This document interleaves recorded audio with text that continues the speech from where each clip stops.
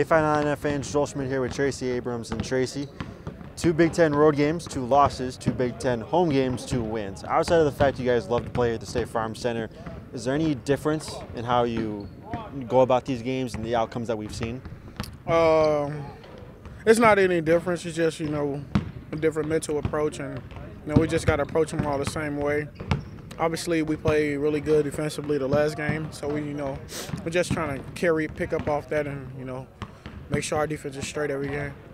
Now we have the first rematch of this season against Maryland. Not the best outcome in College Park. What are you guys looking at? What are you guys talking about that first game to try to change the outcome here in Champaign? Just playing together, playing smart out there, really executing the game plan, and, really just being together out there and connected. Has there been any talk about defense? Gross talked about defensive efficiency. Is there kind of a focus, especially against a Maryland team that can score with the best of them? Yeah, definitely. We just want to, lock in on our game plan in terms of, how we want to defend those guys and really execute it on, make sure that we know our scouting report and stuff like that. All right. Thanks for your time, Tracy. Thank you. For more information on Illinois athletics, visit fightingillini.com.